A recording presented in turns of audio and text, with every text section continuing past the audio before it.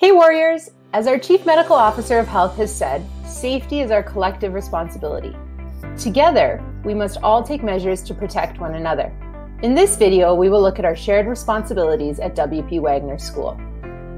Number 1, screening. Before coming to school each day, all staff and students must complete the Government of Alberta's COVID-19 Information Screening Questionnaire to determine whether they can attend or must stay home. Number 2, masks. All staff and students will be required to wear a mask as one way to help reduce the risk of spreading the virus. Number 3, sanitize. Everyone who enters the school will be required to use hand sanitizer and wash their hands throughout the day. Number 4, school ID cards. All staff and students will be required to wear their school ID card while in the building. To hold your ID card, each student will be given the We the Warriors lanyard. Number 5, physical distancing.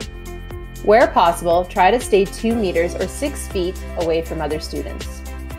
Number 6, wandering the halls will not be allowed in the school building.